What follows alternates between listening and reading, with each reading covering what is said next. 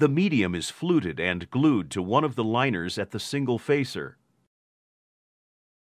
The preheated and moistened medium travels first through the corrugating nip between the two corrugating rolls.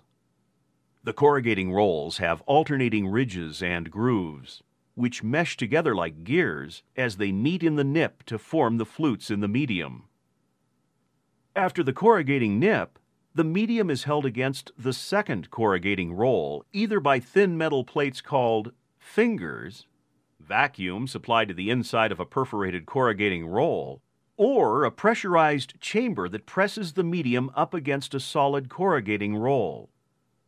As the fluted medium approaches the nip with the pressure roll, a glue roll applies adhesive to the outer tips of the flutes. The preheated liner enters from the other side of the single facer. It contacts the fluted medium in the single-facing nip between the pressure roll and the second corrugating roll. It is the heat and pressure present in this nip that are responsible for the bond that must hold the medium and liner together until the bond can fully cure. The strength of this initial green bond depends on the adhesive formula, adhesive application, and time and temperature in the single-facing nip.